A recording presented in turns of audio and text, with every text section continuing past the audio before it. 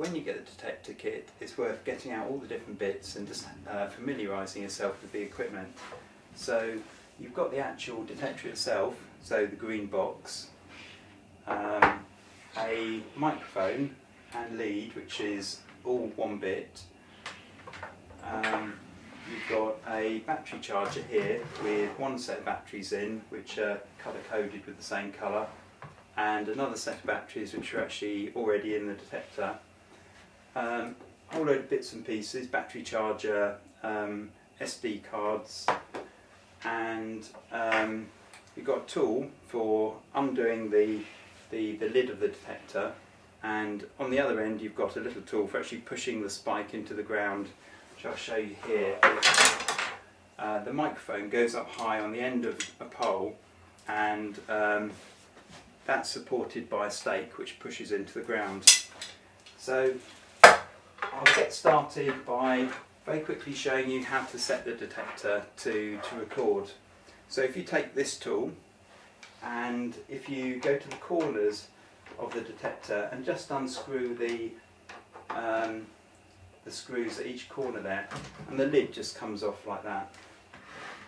The next thing you do is take a SD card and memory card, and you push it into the slot that's free here. It says slot A, and you just click it into place and you hear it's that kind of clicking noise. Next thing you do is turn the detector on by pressing the small switch on the right to up to power it on, and after a few moments the screen will switch itself on. And then the only thing you need to change in terms of the settings is to put in your grid reference, and the way you do that is to use these buttons, the select, back and up and down buttons. You first of all click the select button, and if you go down to settings, so click down button to settings, click select again, down one more to location and select, and what you'll see is there's a line which says prefix and then survey TG1000. What you need to do is scroll along using the select button until you get to the grid reference, and then change that to your grid reference. So let's say mine's TF1200, and to save that information you scroll over the end of the line and the cursor goes back to the start of the line. So you can check its work by clicking the back button and then going back into location, and you see it saved that.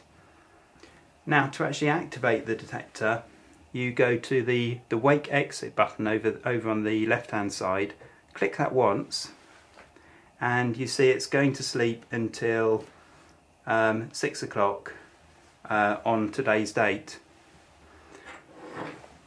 What you then need to do is put in the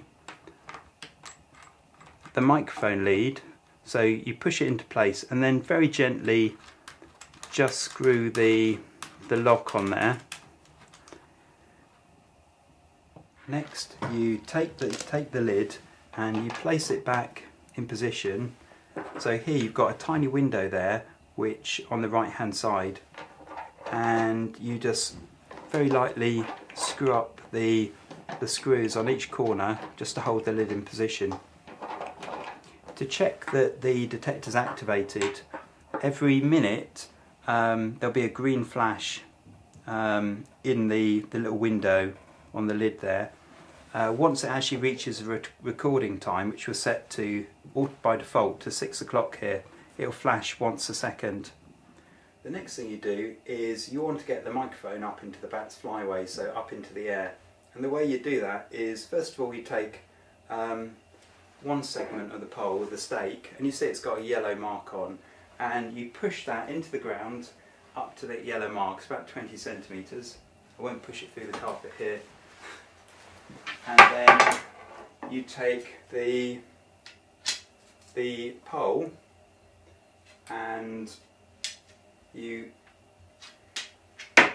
on the yellow ended bit, that just sits on top of the stake like that, and then you can take the microphone, and there's a microphone holder which just sits right on top of that pole, and if I just move that up there, you see the microphone just goes up into the air and sits up there, and it doesn't matter if it moves in the wind, that's absolutely fine. And the microphone, you just want it pointing down slightly, and this is just to prevent water from gathering on the microphone, but that's absolutely fine as it is there. And you can just tidy things up by taking the bits of Velcro which are on the pole and just connecting it to the lead there.